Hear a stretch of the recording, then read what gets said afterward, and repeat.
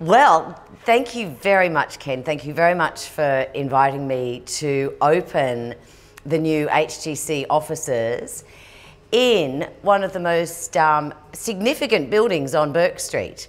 I don't know if anyone knows, but this building was built in 1969 by Peter Muller, and it's actually heritage listed as one of the most important buildings of the sort of post-war kind of brutalist architecture. Yeah. So it's actually really important. It was a former cinema, which makes it even more relevant to HGC, and probably less relevant, there's a Virgin downstairs.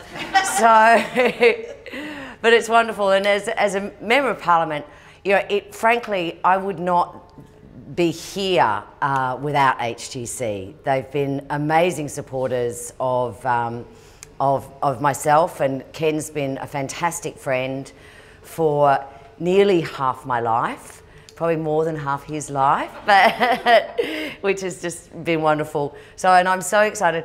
I've always wanted to have a plaque, and in fact I actually had to do my own fridge magnets to have plaques, so this is very exciting to have my first plaque, and I'm so pleased that HGC has found another home in Bourke Street. Woohoo!